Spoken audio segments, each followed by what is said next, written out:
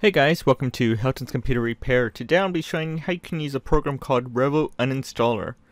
Revo Uninstaller is an excellent program that allows you to uninstall programs and also searches for leftover files that are in that uninstall and also in registry files that's still stored on your computer. You can use your regular uninstallers right there by going to settings, by going to apps if you just want to choose that route, but that kind of takes the point of why I'm teaching you how to use Revo. So let's go ahead and get started.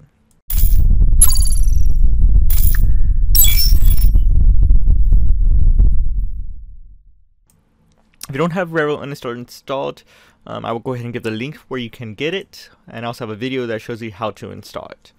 So let's go ahead and open up Revo Uninstaller.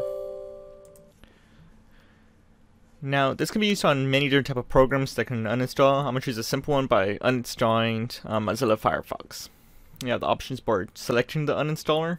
You have option features to hunt mode. They can go to every digital folders. You can have additional settings on Windows apps and stuff like that. See if it comes up for apps list. So you can uninstall apps if you don't want them to be there. It has a lot of new features here that it's allowed in Windows 10. For the time being, I'm just going to choose the uninstaller and I'm going to choose Firefox. Here's the program and press next.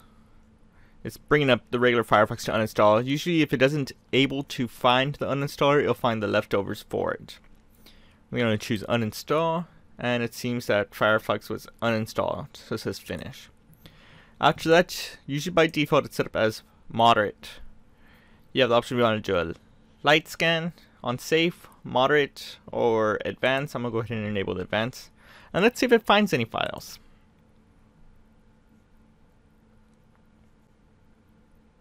And here's a big list of files that's there. Look at all of that. I'm just going to go ahead and choose this first one and it selects everything. You have also the option to just press select all. It does the same thing. And then press delete. That way they will be removed out of that list because I do not need them for that Firefox.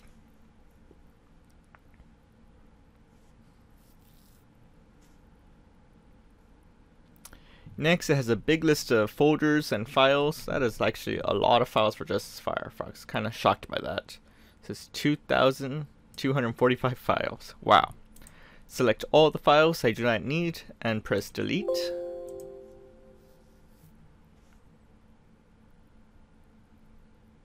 And it seems it finished.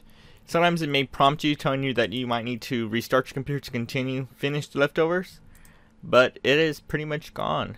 And that's how you use the Revo Uninstaller. Thanks for watching from Heltons Computer Repair. And I will see you on our next video. Also, real quick, whatever gets deleted goes to the recycle bin. You can actually empty your recycle bin because you don't need it anymore. That happens when it uninstalls and deletes the files.